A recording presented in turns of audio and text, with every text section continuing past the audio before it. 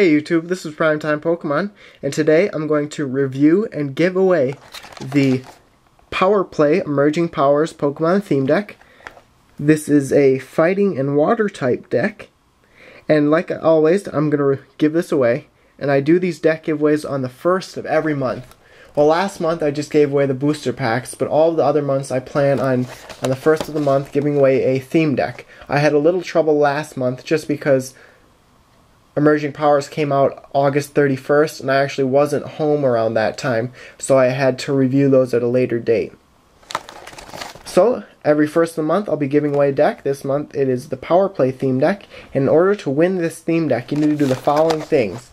You need to subscribe to my channel, PrimetimePokemon. You need to like and favorite this video. Follow me on my blog if you haven't done that already.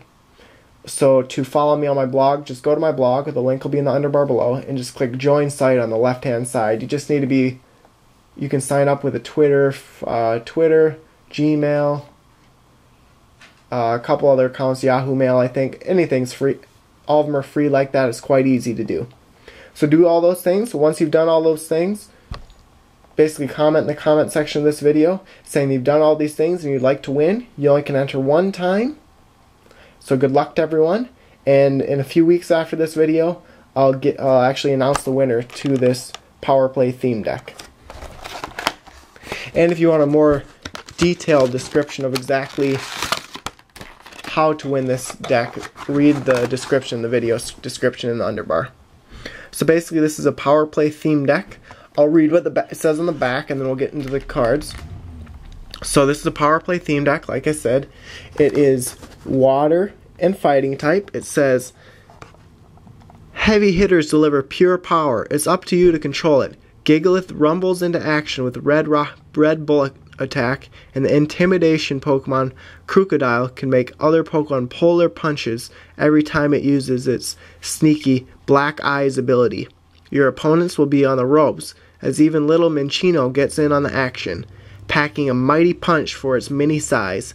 With Pokemon chosen for their fighting fury, can your foes handle your power plays? And what's included in this box are the metallic coin, the checklist, damage counters, deck box, a 2-player playmat, rule sheet, and 1 code card. So you get everything that I just read to you if you win this theme deck. So get to the cards, and you can see the card list here. And I'll be going over this in more detail here. But here's the actual package that you'll get. Can't see it too well, but there's the side. We'll open this up. Probably won't show you exactly what the code card looks like. That way no one will be able to take the code from me. But here's the playing mat. Checklist here.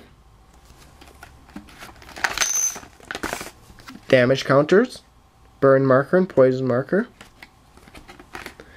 Theme deck box. And the reason this is already open is because I arranged all the cards in the theme deck so it'd be easier to review. Well, the coin here. There's the coin. And then there's the code card and the regular card. Set the code card here. Set that aside. And then there's a Crocodile holographic pattern card. And we'll get into the review here. I'll just go through all the cards in the set and say what I would do and what I think of it by the end.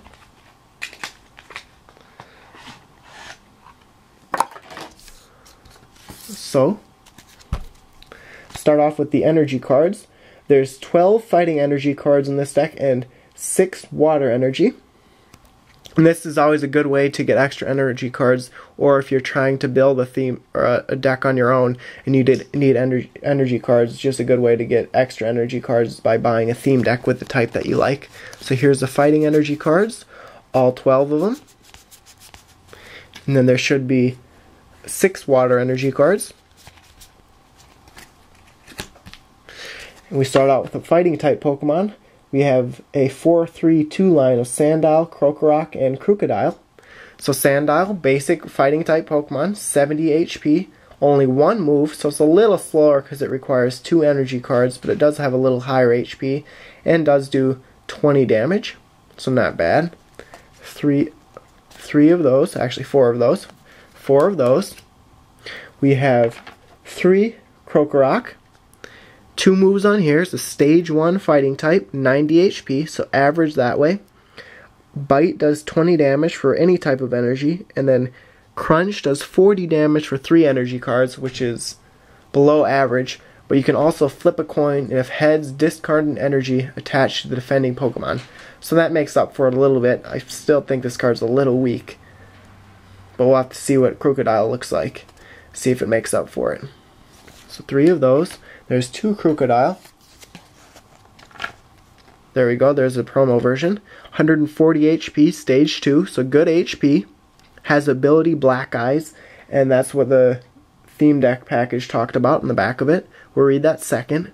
We'll take a look at Thrash, which does 70 plus damage for 3 energy cards, so it's definitely better than Krokorok. It says to flip a coin. If heads, this attack does 20 more damage. If tails, this Pokemon does 20 damage to itself. So it's not too great there. It can do 90 damage possibly, or do 20 damage to itself. With 140 HP, it's actually not too bad, because it should be able to last through a couple turns of actually doing damage to yourself.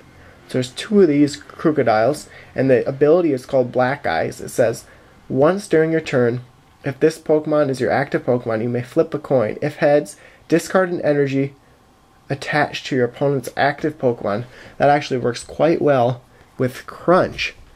So if you start out with Sandile or Krokorok in the active Pokemon spot and then actually evolve and go from basic to stage 1 to stage 2, I would use Crunch on the defending Pokemon. That way I guess you have a 50-50 chance when you're using Crunch of discarding an energy card attached to the defending Pokemon. And then you can use Black Eyes every turn and have a 50-50 chance of removing an energy card attached to your opponent's active Pokemon. So if your opponent's using a lot of stage 2 Pokemon, or Pokemon that require a lot of energy cards to attack, both of these cards will be very effective against those, and can do a fair amount of damage, especially if you're using Thrash. And that actually is okay, since Thrash can do 90 damage, but it does do 20 damage to itself if you flip tails. But if your opponent isn't able to attack because it doesn't have enough energy cards on it, it's actually not that big a deal to have to do 20 damage to Crocodile. So there's 2 of those. That ends that line. And then we're going to have a 3-2-1 line of Roggenrola, Boldore, and Gigalith. So Roggenrola, basic fighting type Pokemon, 60 HP, so average. 2 moves. Headbutt, 10, so quite average, and then Reckless Charge does 30 damage, but this Pokemon does 10 damage to itself. If you have its evolutions in your hand, it might not be too bad to actually use Reckless Charge, but I'd probably stay away from it if you don't have the evolutions in your hand, because 60 HP, it could get knocked out a little easier if you have to do 10 damage to yourself every time. Next is Boldore, which is evolution of Roggenrola. 90 HP, so quite average again. Just like Krokorok. Has 2 moves. Headbutt does 30 damage, and then Hard Crash does 60 damage plus, and for 3 energy cards, and 2 of them any type you want. And it says to flip a coin. If heads, this attack does 20 more damage. If tails, this Pokemon does 20 damage to itself. So that's not great there. We'll have to take a look at Gigalith to see what that looks like. But Hard Crash, 60 damage, pretty decent. I wish you had the choice of being able to flip a coin or not. But it's a decent card. There's 2 of those, and then 1 Gigalith, 140 HP, so it's similar to Crocodile in HP. Has 2 moves, no ability this time. Sheer says to discard the top 5 cards of your deck. If any of those cards are fighting energy cards, attach them to this Pokemon. And you'll need those energy cards with Rock Bullet, which takes 4 energy cards, any type, so that's nice in a dual type deck. It does 40 damage plus 20 more damage for each fighting energy card attached to this Pokemon. So it could do 20 damage for each of these. Let's say you have 4 fighting energy cards. That would be 4 times 20, which is 80, plus 40, which would be 120 damage. If you had 4 fighting energy cards, which would be a great move. You'd be able to knock out pretty much anything in 2 moves. I'd say everything in 2 moves, and then almost everything in 1 move. That's a great card. I would actually consider taking out probably one of the other fighting type Pokemon, either Throw or Sock, and putting another Gigalith in there just because it's so powerful. Then we have 2 Throw and 2 Socks. So Throw, basic 90 HP Pokemon, only has 1 move, 2 energy cards it takes, and does 30 damage. Flip a coin. If heads, the defending Pokemon can't attack during your opponent's next turn. So all of these fighting Pokemon I've reviewed so far usually have other things besides doing damage, which I like.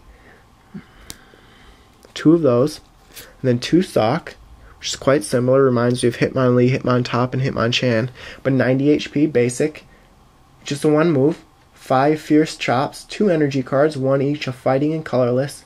Does 20 damage times the number of heads you get when you flip 5 coins. So it could have the possibility of doing 100 damage, it could have the possibility of doing 0 damage. Just a risk you take with these types of cards. So that ends the fighting type Pokemon in this deck. We're going to move on to the water type. There's not as many water type Pokemon in this deck since there's only 6 energy cards, 6 water energy cards. But we have Cubchoo. We have a 2-1 line of Cubchoo and Beartic, and then we have a 2-1 line of Ducklet and Swanna. So there's only 4 different water type Pokemon in this deck. Cubchoo, basic, 70 HP. Not bad, actually. A little slow, takes 2 water energy cards, not any colorless, and does 30 damage, so it does a fair amount of damage if you can get the water energy cards on it. And then Beartic. It's hard to believe something that looks like that would evolve into Beartic. 130 HP, which is extremely high for a stage 1 Pokemon. It has 2 moves, Icy Wind, which does 30 damage and puts the defending Pokemon to sleep, which is very nice, and Superpower, which does 60 damage for 3 energy cards, plus it has the ability to do 20 more damage, so it has the ability to do 80 damage total, but then you have to do 20 damage to Beartic. Just depending on if you get knocked out, I would take a look at and see if I do that 20 damage to myself, will I get knocked out the next turn, that type of thing. Or if I do 20 more damage, will I knock out the defending Pokemon? So then we have that 2-1 line of Ducklet and Swanna. Ducklet, 60 HP, basic, 2 moves, Roost, heal 40 damage from this Pokemon. Not bad, but it can't retreat during the next turn. And then 20 damage for 2 energy cards, 2 water energy cards with Rain Splash. That's disappointing that it's 2 water energy cards and it's only 20 damage. But definitely, if you have to put Ducklet out there, it'd be okay. You can use Roost, and it'd heal quite a bit of your damage every turn. And then Swanna, 90 HP, stage 1. 2 moves, Wing Dance and Air Slash. Wing Dance does 30 damage. Does 30 damage. Plus, you flip a coin. If heads, prevent all effects of attacks, including damage, done to this Pokemon during your opponent's next turn. So that makes the 90 HP that it has a little higher if your opponent can't attack every turn. And then Air Slash does 70 damage for 3 energy cards, so it's above average, but you have to discard an energy card attached to this Pokemon.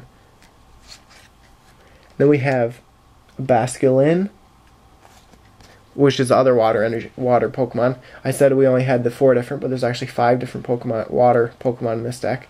Basculin, 80 HP, basic, 2 moves, Flail, which does 10 damage times the number of damage counters on this Pokemon, so it could do 70 damage right before it's knocked out. And then Final Gambit is a 3 energy card move and does 80 damage. Flip 2 coins. If both of them are tails, this Pokemon does 80 damage to itself. So basically it's a self-destruct move if you have a 25% chance of self-destructing with this move if you have to hit 2 tails in a row. So that's a little risky there, but can do some damage if you have the time to put 3 energy cards, which is quite a bit. And then we have some colorless Pokemon here. We have a 2-2 line of Minccino and Cinccino. Basic, 60 HP. Last Resort does 30 damage. Flip a coin. Of tails, this attack does nothing. So 50-50 chance you can actually attack or not. And then Cinccino, is stage 1, 90 HP. 2 moves. You have Captivate, which takes one colorless energy card. and switch the defending Pokemon with one of your opponent's bench Pokemon. So that's where you could quickly retreat this card out the next turn and put in something like Crocodile or Gigalith and basically knock out any Pokemon you brought in there. So that'd be a good thing to do with Captivate. And then there's Fluffy Tail, which does 30 damage for 2 colorless energy cards and makes the defending Pokemon asleep. So I know there was another card in this deck that also made the defending Pokemon asleep. It was Beartic's Icy Wind move. So basically there's 2 Pokemon that can put a defending Pokemon asleep, and then there's 2 cards that can discard an energy card from the defending Pokemon. So that ends all the Pokemon in this deck. Now we have trainers. We have 2 of each trainer I'm going to mention here. So we have Energy Search. Just says to search your deck for a basic energy card, reveal it, and put it into your hand. Shuffle your deck afterward. So these cards are important if you have Pokemon like Gigalith that take 4 energy cards. You need energy cards. You can just use one of these cards and get an energy card real quick. And you can use as many trainers as you like a turn. So you could use both of them and get 2 fighting energy cards into your hand. You'll have to wait 2 turns until you can attach them, but that's a different story. You have 2 potions. Heal 30 damage from one of your Pokemon. Just keeps your Pokemon alive a little longer. 2 full heals. Removes all special conditions from your active Pokemon. So these cards might not be that useful unless you're facing a person that uses a lot of special conditions. Inflicts a lot of special conditions on your own Pokemon. We have 2 Great Ball. Basically lets you look at the top 7 cards of your deck and then reveal Pokemon you find there and put it into your hand. So if you have a lot of Stage 1 and Stage 2 Pokemon there, you might be able to get those out quicker. And there's all kinds of noise in the background. Sorry about that. There's a train going by. There's people riding bikes outside. That's what you get for having the windows open. I'm surprised there haven't been dogs barking yet, but that'll probably happen soon. We have 2 Great Balls, like I was saying. Just look at the top 7 cards of your deck, show one of the Pokemon you see there to your opponent and put it into your hand. So that's a way to easily evolve Pokemon. And then we have 2 supporter cards. Both of them are Bianca, so you only can use 1 supporter card per turn. And draw cards until you have 6 cards in your hand. So if you have a lot of trainers in your hand and you use 2 or 3 trainer cards in a turn, you only have a few cards in your hand, you can use Bianca, and then you can draw cards until you have 6 cards in your hand. And then the last trainer we have is Pokemon Communication. It says, reveal a Pokemon in your hand and put it on top of your deck. If you do, search your deck for a Pokemon, reveal it, and put it into your hand. Shuffle your deck afterward. So this is another way to either evolve one of your Pokemon faster, or if you only have Stage 1 and Stage 2 cards in your hand, you might need to find a basic Pokemon in your deck and put it into play. So it's just basically an exchanger. You're just going to the PC and exchanging one Pokemon for another. So basically, there's some heavy hitters in this deck. I really like Gigalith, how it can possibly do 120 damage if you attach 4 energy cards, 4 fighting energy cards to it. It'll just take some time to set up. You can stall with Crocodile and Crocorock by discarding energy cards from defending Pokemon so they can't attack. And then you can put Pokemon asleep that way and be able to load up your Pokemon with energy cards by using Beartic's Icy Wind attack, or using Swana's... No, not Swana. Who was it now? One of those Pokemon I saw. It was... Not Swana, was it? No, but Swana, you can use Wing Dance, and that will prevent all effects of attack, including damage done to this Pokemon during your opponent's next turn. So that basically will make you alive 1 turn longer. But there should be 2 Pokemon in this deck that make a Pokemon go to sleep, and then 1 that prevents all damage. So overall, this is a pretty good deck. I definitely recommend it. And before you go, make sure you enter to win this giveaway. There'll be a detailed description of how to win this deck in the underbar below, so you should definitely check that out. And also check out my blog, Facebook, and Twitter links in the underbar below. So thanks for watching, and stay tuned for more videos. Thank you.